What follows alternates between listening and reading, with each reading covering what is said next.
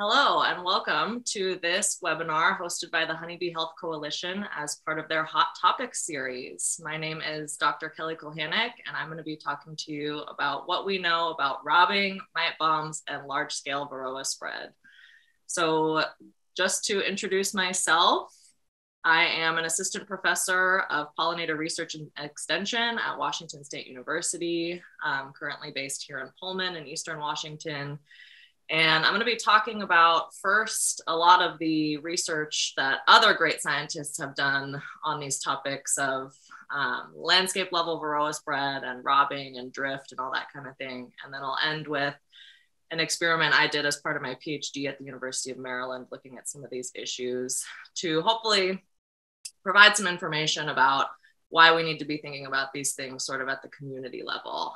And so, just to kind of set the scene and the context that we're all working in as beekeepers here in the United States, our landscapes are very, very crowded with honeybee colonies. And so, this is a picture of a commercial apiary where we have lots of colonies and bees sort of packed into one area. And this is a situation that happens a lot in commercial beekeeping, where we have these big pollination or honey production events, and there's a large number of beekeepers and colonies packed into a small area. And, I love this map of the registered apiaries in North Dakota. It really shows how on top of each other all these beekeepers are when they move their colonies to North Dakota for honey production. And so, again, a very crowded landscape. And so we see this a lot in commercial beekeeping, but we also see this with hobbyist and stationary beekeeping. So if we look at a state, for example, like North Carolina, that has relatively fewer commercial beekeeping activities and has a larger percentage of stationary and hobbyist beekeepers, we can see that this is still a very crowded landscape.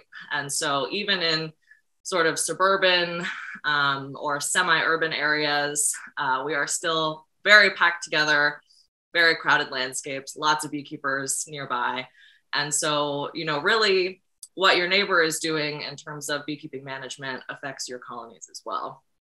And so, these crowded landscapes kind of have effects on our bee health. And one of the things that research has shown over and over again is that when these landscapes are crowded with honeybee colonies, those colonies experience higher Varroa pressure.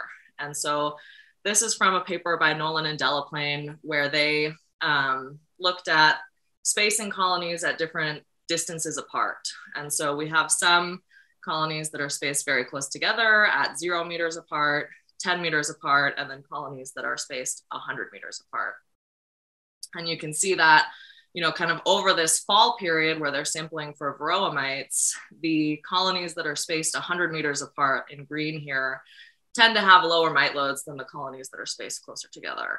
And so, again, this idea of dispersing colonies more loosely, reducing Varroa pressure, but a lot of the time that's just not possible, right? We oftentimes don't have that much space to space our colonies that far apart.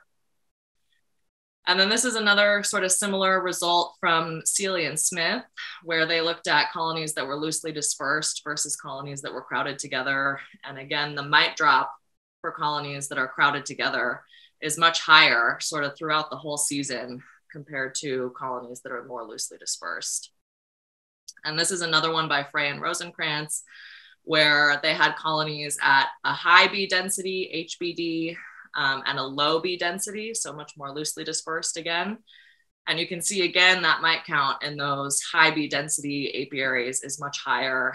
And we have pretty low mite counts in those low bee density apiaries. So again, this effect of crowding these colonies together in apiaries and in the landscape really increasing Varroa pressure. And one of the reasons this happens is that Varroa and the viruses that are vectored by Varroa can influence bee behavior to increase dispersal. So the mites and the viruses have sort of a drive to survive and to spread to other colonies nearby, right? So there have been a couple really cool papers that have actually shown that Varroa and viruses actually change the behavior of the bees to help disperse themselves. And so this paper by Kralj and Fuchs shows that foragers that are infested with mites actually spend more time outside their colony. So again, over here we have time spent outside the colony with infested foragers and non-infested foragers.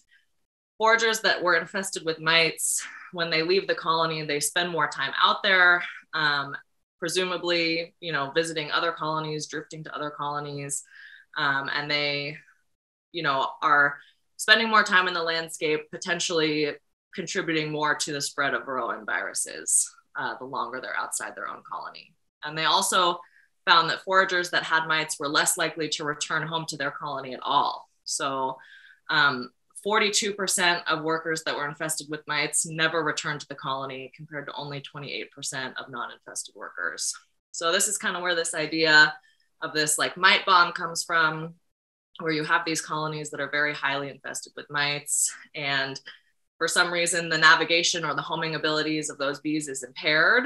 And so when they leave the colony, they spend a lot of time outside, or maybe they don't come back at all. Maybe they've drifted into another colony and thereby spread the Varroa viruses that they were carrying with them.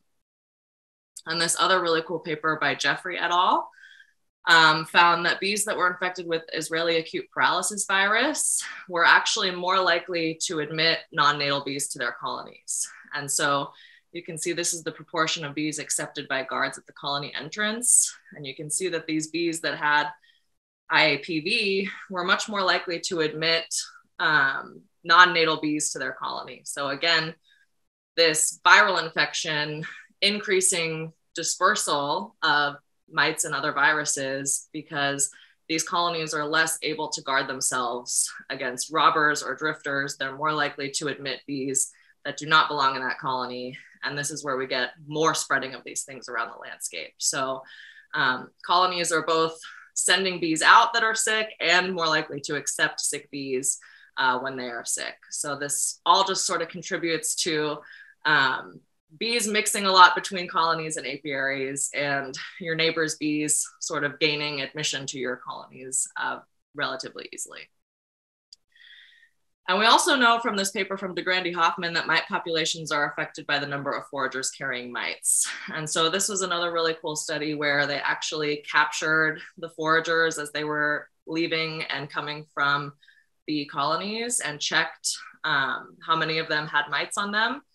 And you can see that as soon as the proportion of foragers with mites starts to spike, that's also when the mite populations in the colonies start to spike. And this says actual versus predicted. So the red line is what was the predicted mite population growth based on Varroa reproduction models. And you can see that the actual mite load is much higher than that once the foragers start to return with mites. So this sort of indicates that we have this outside source of mites that is increasing the mite load of these colonies sort of a lot more and a lot faster than we would expect from mite reproduction alone. So this external source of mites sort of coming in from other colonies, contributing to higher mite loads in these apiaries. And so, a lot of this is sort of explained by this idea of drifting and or robbing. And so these are two different activities that colonies can engage in. And this paper by Peck and Seeley kind of picked apart the differences between sort of this mite bomb idea and this robbing idea. And so the mite bomb idea is that you have a high mite colony with bees that are heavily infected with mites, and maybe they're spending more time outside the colony, or their navigation abilities are impaired and they're not as capable of finding their way home. The bees from this high mite colony are going to go out into the landscape and they're going to visit other nearby colonies through drift or maybe by robbing. And in that process, they will carry and spread Varroa mites with them. And then the other sort of side of the coin is this robbing idea. And this, Peck and Seeley found that there's sort of more support for this robbing idea, and other papers have supported this better as well. That basically you have these healthy colonies in the landscape. Say you're a beekeeper and these receiver colonies are your healthy colonies that you've been taking really great care of all season. You've been keeping your mite loads low, feeding a lot. So you have these really strong, beefy, healthy colonies come fall. Your bees are going to be experiencing a dearth most likely in the late fall in most locations. And so your foragers aren't going to have a lot to do. They're going to be going out into the landscape and looking for resources. And they're going to start picking on other colonies in this phenomenon we call robbing. And they are more likely going to target weak colonies that are easy targets for robbing, right? So they're going to come across these colonies with high mite loads that maybe haven't been taken that great a care of all season. And these high mite colonies are an easy target for robbing. So your great healthy bees are going to rob out this high mite colony, and through that process, they will pick up mites while they're in here doing that robbing. And then when they return home, you know, to your colonies, they're going to bring those mites they picked up with them. And so, you know, this seems to be kind of a better explanation for the mechanism of how this happens, is that these receiver colonies pick up mites from these high mite colonies through the process of robbing. But either way, right, this is a huge problem. If you have any neighbor in your proximity that has sort of a weak high mite colony that's going to get picked on by healthy hives, then your beautiful healthy hives you spent all summer caring for are going to have skyrocketing mite loads really quickly as those foragers return with mites. And you're going to have to treat again and sort of more frequently than you might have expected to.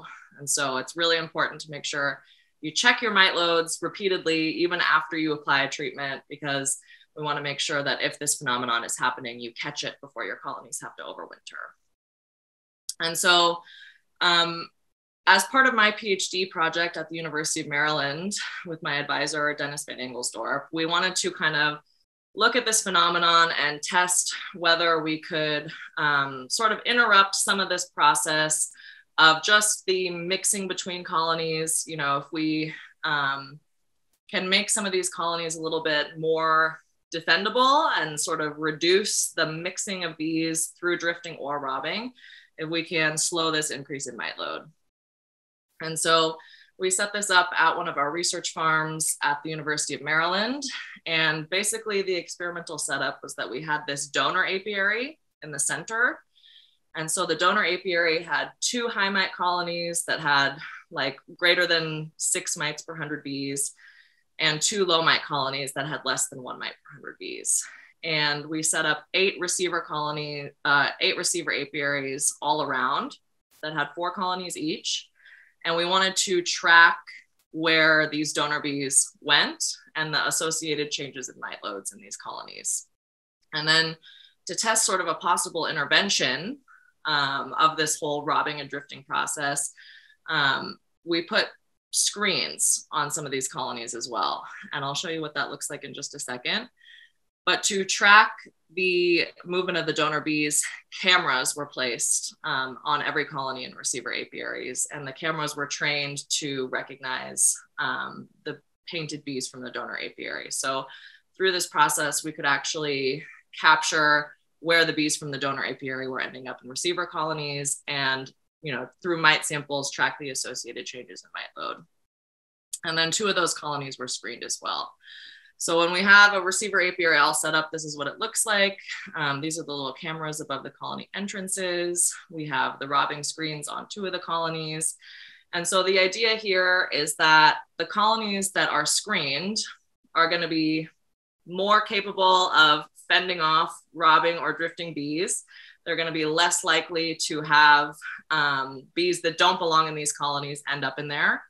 And so we predicted that colonies with robbing screens might experience lower increases in mite loads compared to these colonies that were, you know, just more loose and open and not as defended with the robbing screens. And so what we saw is that mite load increases were definitely higher in colonies that were visited by donor bees. So here we have the % change in mite load in colonies that were never visited by any bee from the donor apiary, and in colonies that were visited by bees from the donor apiary. And you can see that bees that were visited by bees from that donor apiary, whether from a high or low mite colony, had much higher increases in mite loads. And so this kind of suggests that colonies that are receiving visitors from any type of colony, you know, whether it's coming from a colony with high mites or low mites, or whether it's robbing or drifting, any kind of mixing of bees where a colony is, you know, allowing or susceptible to receiving bees from another colony, they're just less protected. They're more likely to have an increase in mite load. And we see, again, when we look at the robbing screen data, that screen colonies did have smaller increases in mite loads. So again, we have that percent change in mite load in non-screen colonies and screen colonies. And we did have a significantly lower increase in mite load in the screen colonies. So again, seems like there is a benefit to sort of reducing and tamping down on this spread of bees mixing between apiaries, and anything you can do to protect your colonies from having bees from other apiaries enter your colonies is probably a good thing. And so, you know, this also kind of points to this idea that the permissiveness of the receiver colony is likely an important factor. So, you know, we have bees moving around from high and low mite donor colonies, and then also from receiver colonies, just every colony in the landscape. There's lots of moving and drift going on of all these bees. And then the idea is that as these bees are moving through the landscape, looking for a colony to enter, maybe to engage in robbing, if they come across a really strong and healthy colony that's, you know, full of bees and, you know, low mite load, low viral load, or if it has a screen on it, right? Anything that makes this colony more capable of protecting itself. These non-natal visiting bees are going to have a harder time gaining entrance to that colony. And so they might be put off by that colony, and they might just skip over it to another colony nearby that's weaker. You know, maybe they're smaller, maybe the guard bees aren't as defensive, or there's no screen on there. For whatever reason, they come across a colony that's easier to gain entrance to. They're going to skip over that strong one that's hard to gain entrance to and go to this colony that's easier for them to get into, right? So, you know, again, kind of anything you can do to make sure that your hives are strong and healthy, and cut down on this mixing of bees between colonies seems to be beneficial. And so, you know, basically to sum up, we know that our landscapes are very crowded with colonies. If you're part of your local beekeeping club, you know, you probably know who your neighbors are, you know where their colonies are, you know how close they are to yours. And so we really need to be thinking about this at a community level. You know, we know that colonies pass mites to each other through drift and robbing, and that there's a lot of mixing in the landscape. And so Varroa management should really be something that we're thinking about at a community level and at a landscape level, and that we really make sure we're taking the best care of our bees we can, and that all of our neighbors are also taking care of their bees the best they can, to make sure that sort of everybody in the community has the strongest, healthiest hives possible, to make sure that we cut down on this mixing and drifting and robbing between apiaries. And so that's all I have for you today. The work I presented was funded by the Eastern Apicultural Society and Northeast SARE. My lab at University of Maryland helped a ton. That's all I have. Thank you very much. I hope you enjoyed.